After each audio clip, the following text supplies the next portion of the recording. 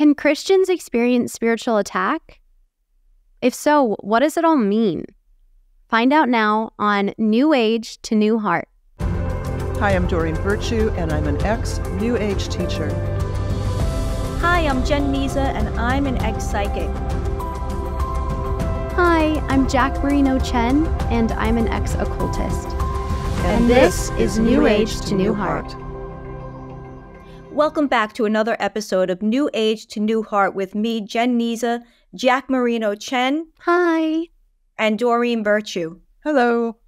In this episode of New Age to New Heart, we are going to be talking about spiritual attacks. This is a frequently asked question coming out of the occult, coming out of the New Age. Wasn't the enemy mad? Were you attacked when you got out of that lifestyle? And preparing for this, I was thinking, I can't wait to hear both from Doreen and Jac. Doreen, your platform was so huge.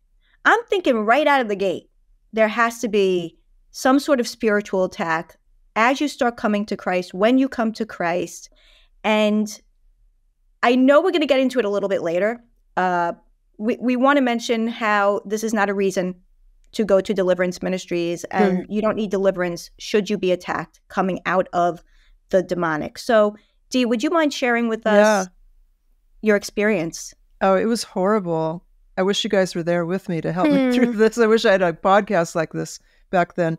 I had never consciously experienced spiritual warfare before because I was unknowingly a friend of the devil, so I was on his team. I'd had poltergeist and weird supernatural experiences my whole life, but nothing where I felt like I was being attacked until it was literally the day I read Deuteronomy 18:10 through 12 and gave my life to Jesus and turned away from the New Age. That night, there was this sense, and this is, I'd like to talk with you guys about this because, I was always very intuitive and then it developed into psychic work and clairvoyance, which is not from God. And so intuitively or feeling wise, I could sense this very nefarious presence, just this evil presence there. And it felt like a lot of little things just attacking my body. I mean, it was just very much discernment of these unclean spirits. And my first thought was, witches are mad at me for doing, becoming a Christian, and they're praying against me or whatever witches do. And then that was confirmed by several people who said that was posted on Facebook and witches groups to, they don't pray, whatever they do against me, casting spells against me. And so the bottom line was that I had insomnia for days after my salvation, when it should have been the most joyous time of my life. It was quickly followed by the most frightening time of my life where I'm getting attacked. And I don't know anyone to talk to about this. Michael and I were members of a very liberal, progressive church, although one of the women there gave me a copy of C.S. Lewis's Screw Tape Letters, and that did seem to help a little bit, even though that's not a biblical book, and I don't recommend it, but it just kind of made me not feel so alone. So I started to do what people do when they're having an issue. I Googled it. What do I do? And that's a mistake in many ways for many issues. And so the Google led me to deliverance ministries. One of them, an online audio where the guy would do prayers over you to release the effects of witchcraft and New Age and all this. And so I started to play his audios 24/7, just like Michael was going crazy because this audio was always on in our little house that we lived in then. And it seemed to help a little bit, but I was still not able to sleep. So I started to take a lot of melatonin. I mean, I was taking maybe 10, sometimes 20 melatonin pills just to knock myself out. Wow. And it just, there was no relief at all. And then I contacted an online deliverance service that they wanted me to come out and talk with them. And then finally, I contacted a man who's a very famous deliverance minister, he says, and he does video sessions with people. And it was very expensive. I remember that. And he holds a cross up to you, and he's dressed like a Roman Catholic priest with a cross, and he's casting out witches and devils out of you. And what I kept noticing is none of this worked. It actually made things worse. So I was just desperate. So a couple things happened. Okay, what a concept. I turned to the Bible. What does the Bible say? In the Bible, two things. In the KJV, in Isaiah, I think it's 61, 3. I can't remember the exact number, but it's the beauty for ashes passage where he says, God says through Isaiah, to put on the garment of praise, to lift the spirit of heaviness. And I was like, that's what I have, the spirit of heaviness. So I started to praise God sincerely, not, just to get his help, but everything I could think of that I was happy about and praising him. And that started to help. And then the next thing was I was studying Matthew 4 about Jesus in the wilderness with the devil. What does Jesus do with the devil? He says, it is written, it is written. So that from there, we started listening to audios of the Bible every night, and we still do. It's been 7 years now. From 2017, so I guess that's 7 years of just listening to one chapter of the Bible every night, and that's done more for my help than anything. But Jenn, you and I interviewed Pastor Jim Osman about this, and one of the things that stood out in that interview, we should put a link to that video below, is that he said that the number one cause of spiritual warfare was unrepentant sin. Remember he said that? Because Jim Osman went through the whole Bible and looked at what causes spiritual warfare. So none of us are sinless. To say you are is to say you're a liar. You're a liar. But you can definitely work in that direction to mortify sin, as the Puritans call it.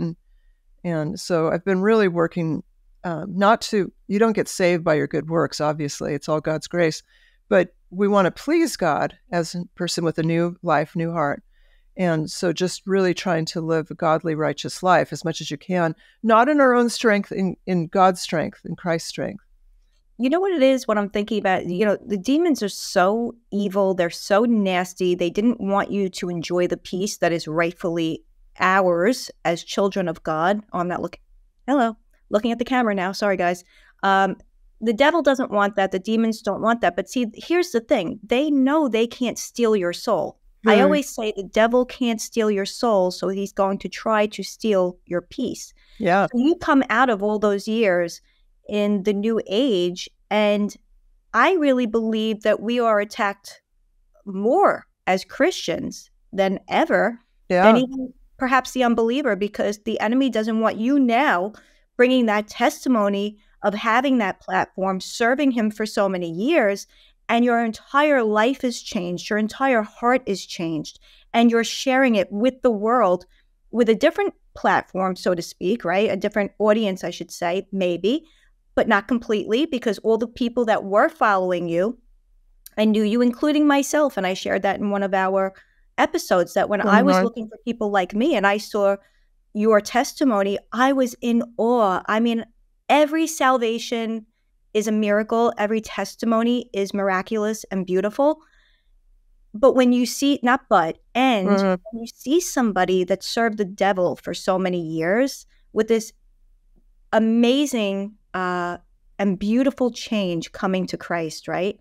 You're going to be attacked because the devil doesn't want you sharing your testimony, sharing the gospel, serving the kingdom of God in those ways, right? And potentially winning souls with that. So the attacks are bound to come. And I love how you brought up Jim Osman we love his book, Truth or Territory, on spiritual warfare. It's a great book.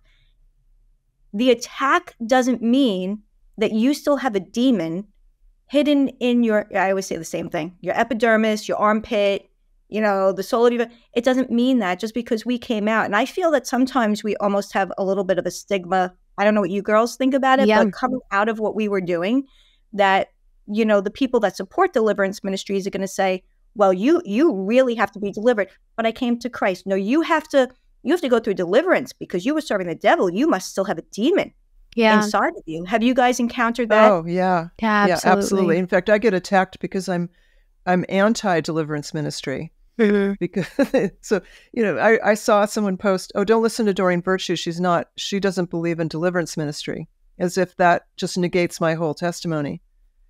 And I went, the thing is, I went to deliverance ministry. I did that, but it made things worse. It didn't help. And also it's expensive. And I think it's a scam, honestly. A lot of the deliverance ministries say, oh, we're free, but then they push donations like crazy. And it's all about money to them. And Jesus, this is the bottom line. Jesus delivered us on the cross. It is finished. What part of it is finished do we not understand? And like you said, Jenn, we've got the indwelling Holy Spirit once we're saved. And so the demons can't be inside of us. They're around us. So there's a difference between possession, like the deliverance ministries are selling, and obsession, which is having them circling you, which the Bible promises. Look at Ephesians 6, that we wrestle not against flesh and blood, but it's these powers and authorities, these demons, fallen angels around us. And you think about the fact of talk about that oppression for a second. They have to try to oppress you after you are saved because they want to keep you quiet. They want to confuse you. They want to manipulate you. They want you to even, I've seen people, and it's very unfortunate, that will even start doubting their salvation. Well, am I really saved? Am I doing something wrong? And that goes into a part of what I'm going to share in a few minutes. But Jac, what about you? When you came out of the occult, right? Were you attacked? What was your experience like? Yeah, I absolutely was attacked. And something, though, that to go off of what you were saying, something that's been so helpful for me is when I was attacked when I was first saved, like UD, it was very confusing. I just felt more than ever this attack, like these entities that I thought were my friends, that I thought loved me, were showing their true colors, and they hated me, and it was vile and scary. But even a few years ago, I was on a trip with my pastors for this event, and that night we'd been talking about these series that we wanted to do, exposing the occult and other ones. And I was up in my hotel room alone, like researching and stuff. And then I just felt this overwhelming heaviness, but knowing logically everything's okay. And that night, I was overwhelmed with terror. That's the only way I can describe it. Like this pit in my stomach, logically nothing's going on. The awareness of a presence, terror, like weird things happening, things falling, and just fear. And when I tried to read the Bible, I was like terrified to say anything. It was a terrible night. And I barely slept at all. And the next morning, I was telling my pastors I was actually afraid to say anything because I'm like, here I am, this like weird occult girl. That's how I felt. And how am I supposed to like take this thing that happened that makes no sense to them and just say, so I didn't sleep last night because of all this demonic stuff. But I was met with so much grace, and my pastor, John Benzinger, was so kind and just encouraging me that happens to believers. And you don't have to think, oh, what did I do wrong? Because I could so quickly fall into this cycle of like, what does this mean? How did I just like almost obsessively trying to figure out why did this happen? What can I? But he was just encouraging, like, these are real things that happen. Sometimes it helps to listen to worship music, like, and he referenced David and Saul, or to read the Bible, referencing like Jesus in Luke 4, for example. But yeah, it can be so isolating to have those very real, very terrifying experiences, not know who to talk to about them. That this really happened. And then for me, I struggled to like discern, okay, why'd this happen? Yes, it can be because of sin that you've given the enemy a foothold in that sense. But it can also be like, we look at the book of Job, just because of God's sovereignty. And so something that in a video I did with Pastor John talking about spiritual warfare, which I'll link, talking about having a right view of God. Yes, the enemy is real. Yes, spiritual warfare is real. Oppression for Christians, not possession, but oppression is real. There are like you were saying in Ephesians 6, there are those forces of evil. Or what comforts me, though, is remembering who God is and his sovereignty. And even in Ephesians 1, it's just amazing. It's talking about Jesus Christ, his power, And then it talks about Christ and being far above all rule and authority and power and dominion and above every name that is named, not only in this age, but also in the one to come.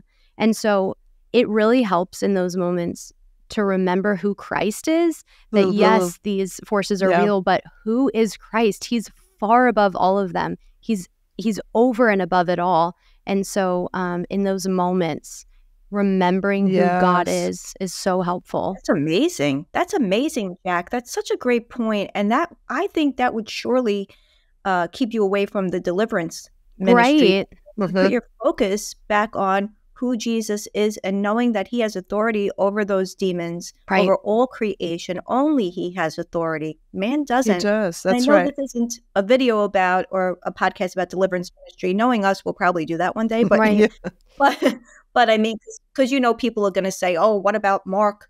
And they're casting out demons and we can get, but we could leave that aside for now. Right. But but there's not one Christian saved person in the Bible who gets delivered by Jesus. I mean, they're all unbelievers. Yeah, they've got demons in them, but not believers with the Holy Spirit. But to your point, Jac, about just remembering who Jesus is, there was this experience that I had in early 2018. So it's just been a few months after I was saved, where in the middle of the night, I could sense this really angry, evil demon in our bedroom at night. And I just sat out of bed and I screamed, Jesus. And it was gone. And nothing has happened like that since. Wow. So we instead of, and I know, Jac, you've got some information about this so-called self-deliverance, which sounds even more hokey than deliverance ministries. But I had bought those books, prayers to rout out demons, all these formulas. Right. It's all this self-help stuff that we came out of from the New Age. I can fix it myself. But just that one experience in early 2018 where literally screaming for Jesus' help. And like within a nanosecond, that presence is gone. It was just such a reminder that Jesus, he's in charge of everything. Right. He's sovereign. I mean, John 1, the prologue, Colossians 1, Genesis 1, all of us, everything was made through Jesus, the Son, by God the Father through Jesus the Son. So he's, in the New Age, we thought of him as an ascended master. We thought of him as a role model. They called him Sananda or Yeshua. We didn't know who he was, but to really remember, he's God. He is the Son, the second person of our Holy Trinity, co-equal and co-eternal with the Father and with the Holy Spirit. This is God we're talking about, and what an honor that we can be called that he's our brother, that God the Father is our Father, that we've been adopted into his family, speaking of Ephesians. It's just such an honor. And we need to utilize this resource we've been given through our adoption, this inheritance, and quit trying to do things on our own. Yeah. And it's important to know it is absolutely true that Christ is over and above all things. And also, sometimes you will still, or you can still go through spiritual warfare, spiritual attack. Sometimes God ordains for that. And the Bible talks about us being tested or going through trials like this. And it's for our good. Even thinking of Romans 8:28, for those who love God and are called according to his purpose, all things work together for good. God knows what he's doing. So in those moments when I'm absolutely terrified, feeling attacked, and you're right, I totally agree with that a lot of the time it's right before I expose this dark thing that I was in for the first time. And then all of a sudden it's this experience that's terrifying. But I know that none of this is happening outside of God's control. And so when I remember the character of God, that he is good and loving and he cares for me. And like when it bothers me about the prosperity movements and these ideas that, okay, because of this, nothing bad will happen to me. But we look at Jesus, we look at the apostles, they went through trials, they suffered, but it was for their good and for God's glory. And so in those moments, knowing that, I love just the idea that anything that happens to me has to first pass through God's hand. He is truly over and above everything. And so in those moments, one, I grow in my faith in him. I'm sanctified, and I know that my Father's good. And that gets me through a lot of those moments. Oh, man. The attacks that we faced when we first came to Christ aren't only because we were former occultists and New Agers, though. We were newborn believers. Right. And I've met a lot of people that have gone through that, and I pray. There's a theme here. What you ladies mentioned is something I'm going to share too, that I experienced too, some sort of like, what happened? Did I do something wrong? Do I say anything to anybody about this? But as a baby believer and a newborn believer, I need to encourage you to always get wise counsel. Pray to God. Pray that he has you in a biblically sound church. Amen. With pastors that are shepherding the Amen. sheep that you can come to, and making relationships with your sisters and brothers in Christ. Don't isolate, and don't keep these things to yourself. You're not going to know everything coming to Christ in 1 second. That's not going to happen. So it's not just because of what we did. Sin is sin. And you mentioned being children. I think you mentioned being adopted into the family of God, Dee, and that's true. But when we're not children of God until we come to Christ and believe in him and place our faith and trust in him. Outside of that, we're all children of our father, the devil, and we are enemies of God. So coming out of that and coming to Christ welcomes spiritual attack. And as Jac said, not outside God's will, not outside God's control. God is sovereign. He's in control. These demons are on a leash. But please don't be dissuaded. Please don't think you've done anything wrong, because that's exactly, I may as well just segue into what happened to me, because it was so, and like you ladies also, I can't, I'm listening to you guys, and the commonalities are overwhelming, because we get this attack and we knew that it was evil. We could sense it. We had the discernment now with the Holy Spirit, especially, right? I was saved, and the church that I professed my faith in Christ in was the church I started going to. And there was a pastor there, and he started to counsel me on Tuesdays. I mean, come on. I come into this with a lot of stuff, medium for so many years, traumas, like just trying to understand things. And so he was counseling me. I took him up on it, and I had no idea that, in that church, and if I've mentioned this before, please just bear with me, but in that church, there were 3 pastors, and one was a senior pastor, and I didn't know the mechanics of church. I just went and was excited to go. So one day, it wasn't the pastor that was usually preaching, it was the pastor that was counseling me, and he was saying the sermon. And I'm like, oh, that's cool. This is going to be good. And I'm sitting back, and I'll never forget it. And I started getting psychic information, and those presences were just hovering, as you say, feeding me psychic information. Now, I was such a baby believer. Maybe I was like a month old. I don't know, maybe less. It's a while ago.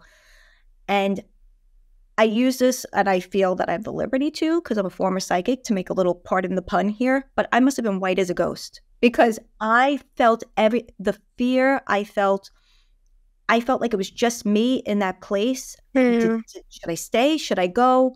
Did I do something wrong? Why is this happening to me? Why are they telling me things? Leave me alone. Like this whole thing, right? So that was Sunday, of course. Tuesday was approaching. I was going to cancel the appointment with my pastor because I was ashamed. And I didn't know what to say. I didn't know how to say it. I thank God for the Holy Spirit who gave me the strength to go anyway and not cancel. And I sat there with him, and he could see something was wrong with me. And I started talking, and I told him what had happened. And he said to me, you can tell me what you received. Okay, we're not going to glorify the devil. We're not glorifying those demons. We're giving them credit for nothing. You can tell me. I think he was just trying to relieve me in a way, so I wasn't alone with it. And I told him, and it was personal information about a man that I never knew. I didn't know from Adam. I mean, he counseled me. I wasn't counseling him. I knew him for around a month or whatever, listening to a sermon, what have you. And it was personal information. And he said to me, I'm not going to lie to you, that hit a nerve. And then he started to explain to me, it's funny because he actually had also recommended the Screw Tape Letters, and I'm with you on that, Dee. But he started to explain things to me that I couldn't have known 1 month old. I didn't know the Bible in and out. I didn't know what the armor of God meant. Yeah. And he pointed me to Ephesians 6:12, and he pointed me to the armor of God, Ephesians 6, really 10 to 18, right? And putting on that armor of God and being in prayer, and Jesus having the authority, and it's okay, I didn't do anything wrong. My salvation is sealed. And it was such a horrifying experience. And yet God, as you said before, Jac, worked the good out of it, because God grew me from that, and he comforted me and encouraged me despite that situation. That's so interesting. So that's like a temptation that the devil put before you to say, okay, here, you can have this secret wisdom, secret knowledge, like we used to. Yeah, it's weird. I didn't, if it's okay to say this, I mean, when Michael Knowles asked me that, he said, have you been tempted? I mean, that's another question that people ask a lot. Are you ever tempted? Yeah, I get that question. We talked about that recently. I think we, our last episode. And I said at that time, no, because I didn't think of it that way. Because once you know that it's demonic, but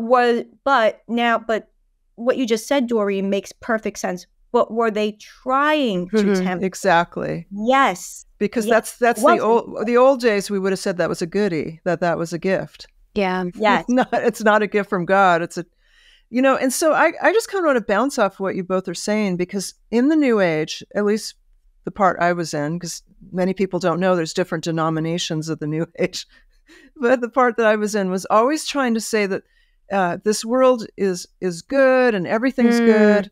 It's kind of this panacea. It's a beautiful place. And we would use God's name in vain. We would say, he made it, so therefore everything's good. And we would never acknowledge evil, because that was negative, and you don't want to manifest anything with negative thought. And so to read the Bible and to really understand that God has allowed, like you said, the book of Job has allowed the devil with a leash to have some control for a time until Jesus' return.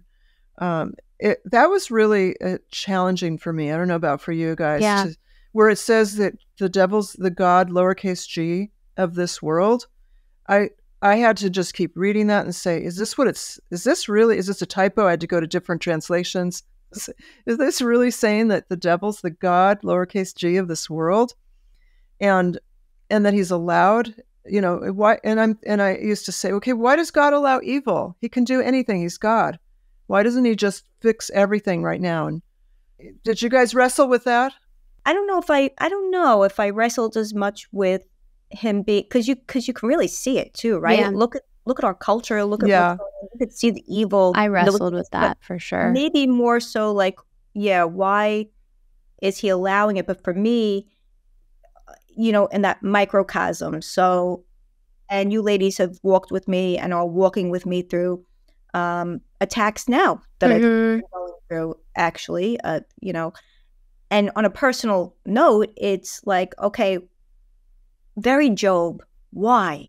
We ask all the same questions. So even like you were wrestling with, well, why is the devil allowed to be here? Why is he allowed to influence people? Why are they wicked? But we also realize that these sufferings and these attacks grow us. We endure. We have perseverance through it. Our faith becomes more mature. And I'm not trying to just be the solver of the problem here, because it does hit on a very personal level and it's very emotional. Interesting, though, and I don't know if you guys, I would like to hear what you have to say also. Interesting, though, as God starts moving you out of it, even a little bit at a time, and you can look back and you could see every step of the way that God provided for you. Yes. Through the attack even. Yes, he allowed it. but he provides for us. We're his children. Yeah, Jenn, and I'm really glad that you shared that experience that you had in the church, because it brought back a memory for me that I had really forgotten about, and it was just awful. One of my pastors was preaching on, it must have been Acts 14, talking about Hermes, which and is basically Thoth, which was the demon that I believed was leading me. And out of nowhere, as he's preaching, I just saw this presence next to him. I felt like I was going to scream, almost like I had no control of my body. It was just awful, and I felt so ashamed because I was seeing things. I'm experiencing this. I'm sitting in during a sermon, and I just felt so isolated. And yet, remembering that I left, sat in my car, was freaked out, so came back, and the only person that I felt like I could trust enough to talk to was my then friend, now husband, who does not have experience in the occult, but met me with such grace. And so seeing God's hand in that was so comforting. And then also recently, I went through just a spell, I hate that word, a season. Pardon the pun, you're allowed on that one. Of attacks where every night it was not fun. And I was kind of genuinely confused, knowing that God's good, seeing his hand. And it was actually that same pastor who was preaching that day who I ended up going to. His name's Jeremiah Dennis, and he was talking to me. He also has no background in the occult, but he was talking to me about, what if I read scripture right before bed so that the truth was on my mind rather than kind of remembering my past and all these things. What if I just make a note card next to my bed so that if I am awakened in the night, or we had a sleep paralysis experience or something like that, I can just turn to the truth and have that in my mind. And that has been really helpful. Just the idea of Romans 12 talks about us being transformed by the renewing of our mind. And I love that you brought up Jesus being tempted in the wilderness, bringing up scripture, saying it is written, basically refuting Satan himself with scripture. And then Jenn bringing up Ephesians 6, that the sword of the Spirit is the word of God. But it's making those efforts also to apply the scripture practically and fight this fight with truth. Yeah, that's why we listen to a audio Bible at night as we're falling asleep, just to saturate our minds. And it really does seem to, going back to kind of that discernment, it seems to make our house more peaceful. Mm-hmm. Yeah, and don't let people make you feel, but I just want to go back to that, because, I'm thinking too, I've had some spiritual attacks over the last year, during the course of the last year. And, that's why somebody once said to me, well, you shouldn't be experiencing this. You're not fully delivered. Maybe you need an exorcism. No, it's just that it's a spiritual attack, and we have spiritual weapons, and we see that over and over again, like the armor of God. And 2 Corinthians 10:3-5 tells us that we don't fight a physical battle, but a spiritual one. Yeah. Right? And that we have spiritual weapons, and we need to use them. And I often say to people, because people think that we still have some special power, this level of discernment. And I don't mean discernment through the Holy Spirit. I mean into seeing the spiritual realm and hearing from demons. I say that demons attack you personally. So what is going to affect you may not be what's going to affect me, and vice versa, right? So for me, if the enemy knows my past, the enemy knows what's going to bother me, what maybe is going to try to slow me down and scare me and things like that, and will use those things really to make you doubt yourself. To doubt yourself and to distract you. Yes. Because it takes a lot of time to deal with those attacks. Oh, yeah. I had one where I was hearing, and that's what, so when I say I've had psychic attacks, I can count on one hand in over 10 years. But I have heard demons, and that's when people say, oh, you need, deliverance or whatever. No. And I know what I heard, trust me. And I know what I've experienced. But I reached out to a very dear friend of mine who is a former witch. And because you do feel funny sometimes, I can't just go to I could, but they're not going to understand right. the way that we do. So if you're out of the New Age and you're out of the occult, I pray that we make this. I know we're on social media and it seems like such a big out there world, but we actually love you. Yeah. We actually pray for this ministry. We pray for the listeners. We pray for the audience. And I just want to invite you to write comments, ask questions in the comment section. If you need some help, again, I know I keep doubling down on this, but don't let anybody think you're crazy. Don't let anybody think that you need to go to a deliverance ministry. No, and don't that do there's it. something wrong with you for getting those spiritual attacks. It's not something wrong with you. And what is so important to remember too is that being a Christian is we're in a battle.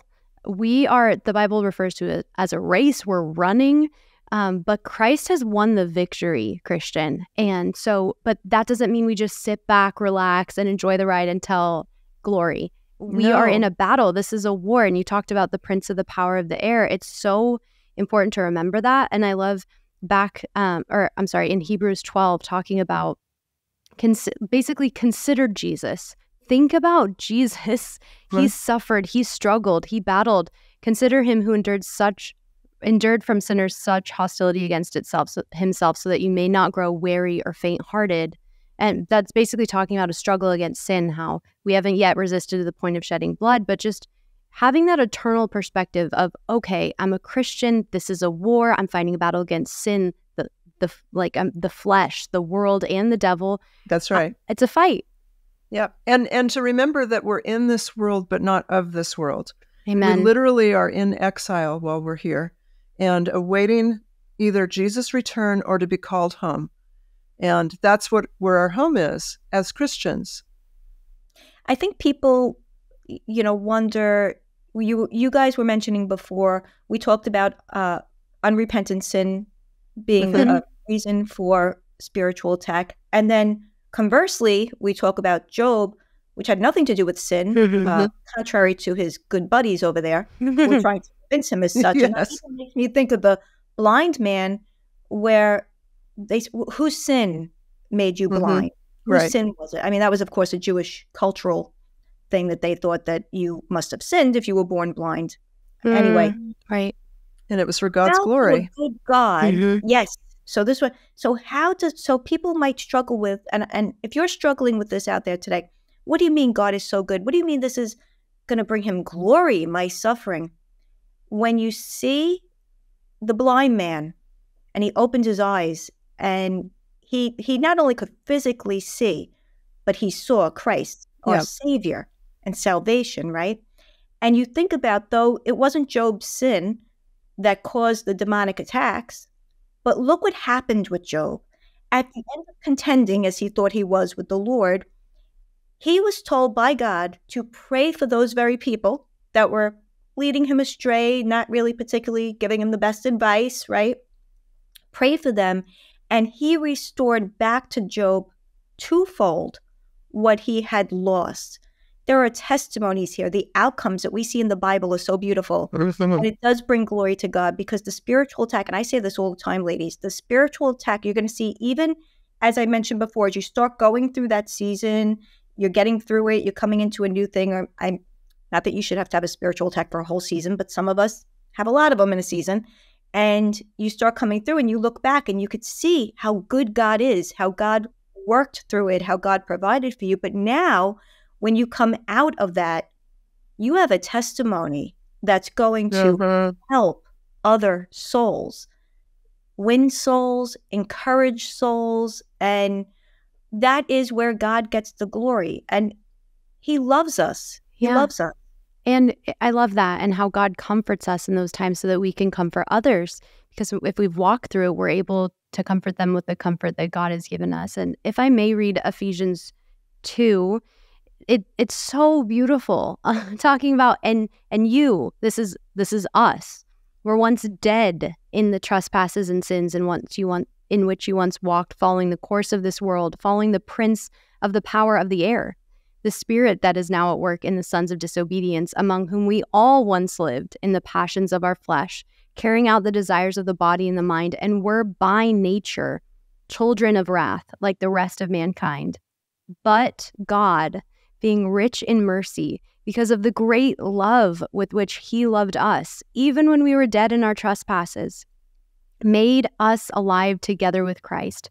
By grace you have been saved, and raised us up with him, and seated us with him in the heavenly places in Christ Jesus, so that in the coming ages he might show the immeasurable riches of his grace and kindness toward us in Christ Jesus. For by grace you have been saved through faith, and this is not your own doing. It is the gift of God, not a result of works, so that no one may boast. And then, for we are his workmanship, created in Christ Jesus for good works, which God prepared beforehand that we should walk in them. And so I love just that reminder of who we once were, who we are because of God and his great love for us, and then our position in Christ. It's just such a good reminder to have an eternal perspective through all of this.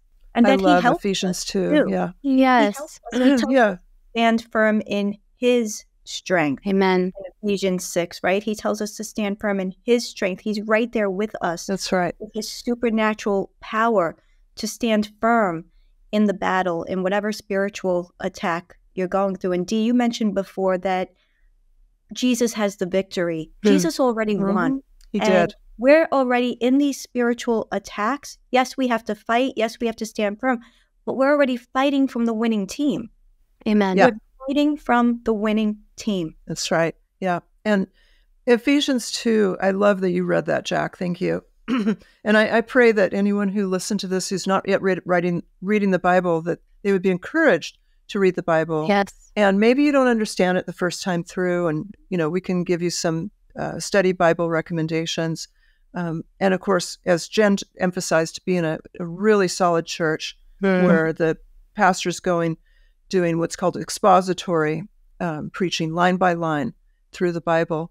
But that verse, that chapter 2, is so good if you ever go through the spiritual warfare attack of shame. Because the demons don't just use physical, but they use mental and emotional attacks, and they try to make you think that God could never use you or love you because of your past. And they try to just say that you're a horrible person because of your past. And then if we read Ephesians 2, we can be reminded that we were spiritually dead in our sins. And it wasn't our doing that made us who we are today. It's but God in his mercy and his grace. So it's really important to know that there's two, and I've mentioned this before, but I'll probably mention it a lot on this podcast because it's so important to know that there's worldly sorrow and godly sorrow. So worldly sorrow is the type of shame that the demons like to put on us, that other people won't like us, that social anxiety kind of shame. What will people think? And that's just not biblical at all, and we don't need to worry about that. It's not about what people think, as long as you're pleasing God. That's the only, we're living for an audience of one. That's for God to stand before him. But godly shame is something that the Holy Spirit uses, because there's always a counterfeit that the demons do. So the Holy Spirit uses godly sorrow to convict us in our sins. So if we're doing something, which we all will do until we get home to heaven, like let's say you have a lustful thought or a hateful thought, that's probably the most common sins that Christians do. And Jesus in the Sermon on the Mount said the thoughts are just the same as the actions. So you have a hateful thought, it's the same as doing murder. A lustful thought is the same as committing adultery. So if you have those thoughts, which everyone's going to, you stop and you repent because of the godly sorrow that the Holy Spirit gives you. And he equips us so beautifully to go through this very challenging life. And the Bible just encourages us. I love the books of Peter, because he talks about the suffering we're going through after you've suffered for a little while, he says, and that the suffering is us becoming more Christ-like, so suffer like Jesus did. And I love James, count it all joy, yes, my brethren, whenever these trials come to you. And that there's a lot of talk about how these trials, the suffering, builds endurance in us, builds character and strength, just like an athlete has to suffer as they are practicing their their athletic abilities. Amen, D. And 1 Peter 4 is also just so good and has got me through so many hard times, talking about suffering as a Christian. So I just totally echo that the Bible has equipped us for all things pertaining to life and godliness. Like, if you're struggling, run to God, and He speaks to us through His Word. Amen. Absolutely. He warns us of the troubles that we're going to have in the world, and how amazing that Jesus Christ prayed for us, not to be taken out of the world, but to be protected while we're in it. He prayed for us. We know that we're going to have trouble. Speaking of 1 Peter 5:8, he tells us that the devil is prowling around like a lion, seeking to whom he may devour. He talks about anxiety. God is not silent on these issues. He talks about these things, and we also can give the enemy a foothold. We need to remember that. So if you are dealing with some sort of, and anxiety, actually, all of a sudden, anxiety can also be a symptom of oppression. But go to God's word and see what He says about it. He says, be anxious for nothing. It has no value. He tells us to cast our anxieties upon Him because He cares for us, or cares upon Him. And that's in action. That's right. We're not just reading this, we're reading it and we need to apply it. Amen. Casting means literally like a fishing pole, you cast, like you're flinging. He wants us to, because He can take it and He wants to help us in it. And like you were saying, to apply it in His strength, not in our own strength. That's right. Yeah. So the Bible tells us to resist the devil and he will flee. Not to talk to the devil. This is something that just drives me crazy when I see Christians, including those who did not come out of the occult and New Age. They're talking to the devil. They're saying, "Not today, Satan." And that movie War Room that I used to be obsessed with Priscilla Shirer, where she's got that scene where she's, saying, "You're not going to take my husband." She's out in the backyard and screaming at the devil. And I didn't know as a young Christian, so I used to try to talk to the devil. That's the worst thing that we could do. That's talking to the devil or paying someone else to talk to the devil for you is stupid. This is an evil genius who hates us and who has no morals, who will do whatever it takes to destroy us. And you're going to talk to this one and say, "Not today, Satan"? No, it doesn't work that way. Jesus is the only one who should be talking to the devil. You call on Jesus when demons are around. You don't talk to the demons. You don't talk to the devil ever. And you don't pay people to go to a deliverance ministry to talk to the devil, because they're stupid to do that. It doesn't work. Maybe the devil might say, "Oh, okay, I'll make it look like it works," because he's an evil genius. So he might go away for a moment, but then he'll come back with 7 of his friends and he'll make it worse. I think the best news that we can say out of all of this is that Jesus is the Son of God, and He did go to the cross to fulfill the wrath of God for our sin. He did that. He paid the price for us. We deserved hell. We deserve hell. But Jesus made for us a way out of hell. See, a lot of people say, "Oh, God sends people to hell." No, God sent us a way out, and His name is Jesus. And when you really believe in your heart and confess with your mouth, I go to cry every time I share that He died for your sin.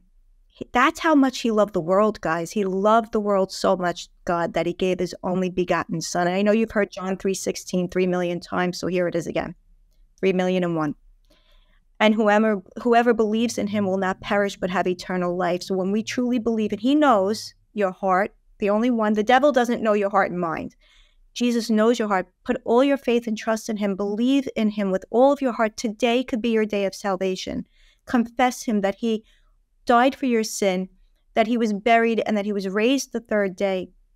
He is the resurrected Son of God, seen by over 500 people, the resurrected Christ. He fulfilled every prophecy of the Old Testament. I don't even have to sit here and give you all the evidence. I'm telling you, it's not seeing is believing, believing is seeing, but you make the choice, and you can make that choice today. That's my last contribution. Ladies, do you have anything else that you'd like to add for this episode? It's amazing who Christ is, and just again reemphasizing that it's not God versus the devil on an equal playing field. One day, every knee will bow and every tongue will confess that Jesus is Lord to the glory of the God the Father. Jesus is coming back, and this time it will be in judgment, and he will judge the world. And it's amazing. It's amazing that as Christians, we get to be in glory, not because of what we earned, but because of his righteousness, because of his finished work on the cross. And yet there is coming a day when the lake of fire that is for the devil and his angels, and they will be repaid. That is already sealed. It's already written. That is the final reality. And so we can rest that, again, this war has been won on the cross. Christ is the victor. And we're just running this race until he takes us home. But to just have a right view of God, a high view of God, because a lot of the time we can get caught up in the spiritual warfare and glorify Satan and glorify the demons. And Dee, you're absolutely right. They are powerful beings, ancient beings. They aren't something to play with. They aren't what the world makes them to be. And yet God is almighty, all powerful, all knowing. He's above it all, sovereign over everything. And so having that high view of God is exactly where he's supposed to be, and having a right view of our enemy. Amen. And turning from sin. Yeah, well, and then Christ helps us to have the strength Amen. Of resisting the temptation to go back to the new age. And Amen. And Jen, I love that you share the gospel. Yes. Thank you. I mean, that really is the power of God into salvation. And that's what we need, is to hear the gospel every day. Amen. Again, going through this sort of attack is normal. In fact, there's a couple of really popular preachers that I follow on social media who say that if you're not being attacked, they would question your salvation, whether you're really saved or not, because the Bible promises us that this is going to happen. And that's why the Bible has equipped us. And Jesus said, in this world, there will be trouble, there'll be tribulation, but fear not, for I have overcome the world. He says he promises to be with us always. And that, to me, I could just spend hours just thinking about that, the profound implications that Jesus is with us right this very minute for believers and for those he's calling out who maybe are not yet saved. And so just to think about that, Jesus is with you. We're commanded to pray. That's the other thing, is we're not supposed to act like little passive corks floating on the ocean. We're here to pray. And that includes praying for our loved ones and praying for our leaders. It's real easy to get mad at politicians and say, oh, they're doing this and that. But the Bible says we're supposed to pray for the politicians and pray for our enemies. How about that for a concept? Yes. Pray for those who are attacking us. That's where the fight comes in. Yeah.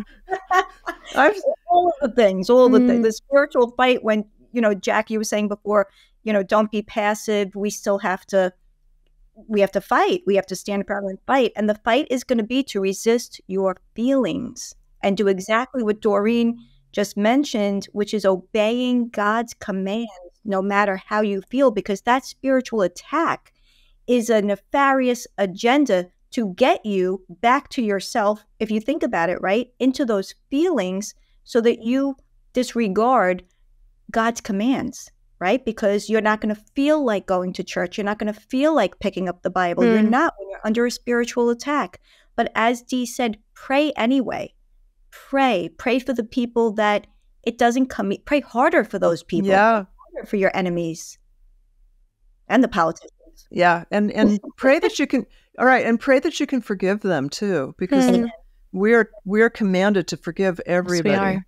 And I was just reading in Mark today. You guys are snappier with the addresses, but I was just reading in Mark today about forgiving others. How do we expect our Father to forgive us if we're not going to forgive others? And you know what's interesting? A lot of people will say God's commands are so burdensome, but they're not.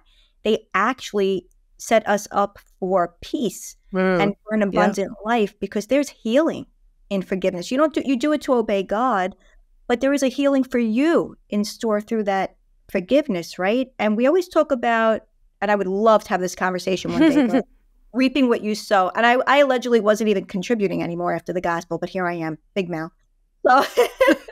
So New York in the house. So but reaping what you sow, and we talk about that, right? But we all reap what we sow. So if you can't forgive somebody else, doesn't a day come down the road that you're going to need to be forgiven too, even by your brethren, even by a family member, even something, because you're going to mess up, you're going to fall short. We all do.